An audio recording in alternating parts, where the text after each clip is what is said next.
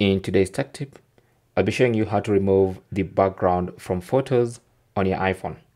So if you go to your iPhone's gallery and you have a photo like this one, for instance, and you want to remove the background, all you have to do is long press on the subject. Okay.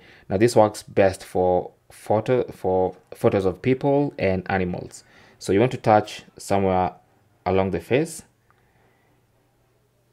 and then when you release, you'll see the option to either add sticker to your sticker collection, to copy this and paste it somewhere else, or to share. Now if you tap on share, from the share menu you can go and tap on save image, and that's going to get saved as an image without a background.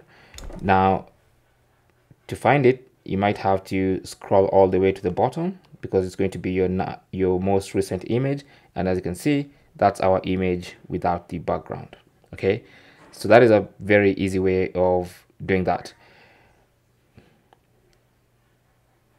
Thanks for watching. Comments and questions down below, and good luck.